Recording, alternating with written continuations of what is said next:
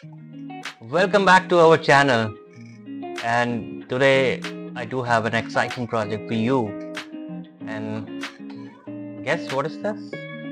It is a Otto Robot, and I'll show you how you can create this by your own and how to program this. It's a very cool robot. So let's get started. Let's choose the hardware for the system. Arduino Nano, we are using as a brain, SG90 servo motor for hands and legs, ultrasonic sensor for obstacle detection, and servo extension nano board. For the robot body, you need to 3D print it on your own 3D printer. I am doing it on my own Ender 3 S1 Pro, and I will share this STL file on my video description. You can download it, you can clone it, and you can modify it yourself as well. So after printing this part, let's pick those parts from my printer and let's get started with assembling all the parts together. So before starting the assembling the project, first step is to calibrate our servo motors. Calibration is a part wherever you are defining the dimension of your servo motors.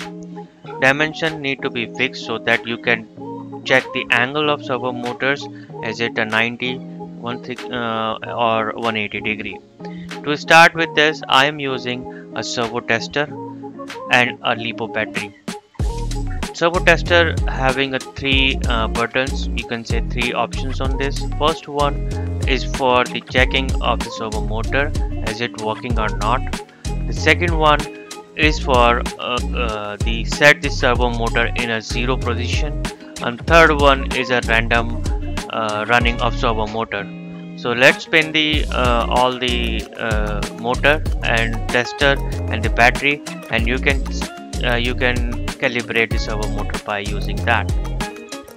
Let's check the servo motor after the calibration so that we can set the legs position in the 0, and we can check it's moving perfectly fine or not. So let's start the assembling the process. This is the documentation, or you can say a PDF document shared by the Otto Robot, how you can assemble your own Otto Robot on your home. This is a step-by-step guide. You can follow this, but I'm also showing you all the steps on my video. You can follow those steps as well. So let's get started with the assembly. First, we'll pin the Arduino Nano over the expansion board Nano. Please make sure it will be fit directly to the pin, and I think it's perfectly fine. It's fitting great. Head part of the Otto Robot, and add an ultrasonic sensor and screw the Arduino Nano expansion board with the head part. Screws are already visible over there. The same screw we are getting with the SG90 servo motor. You can screw them as well. And now leg servo motor with the expansion board. You can follow the same steps which I am following, but I can add a all pin diagram and the step guide from Otto Robot in my video description. You can follow that as well to achieve this task. After completing all the legs and hand connection and the ultrasonic connection with the Arduino Nano, we need to set up our code and close the enclosure of the Otto Robot so that we can set up our code and deploy our code on the robot Arduino Nano.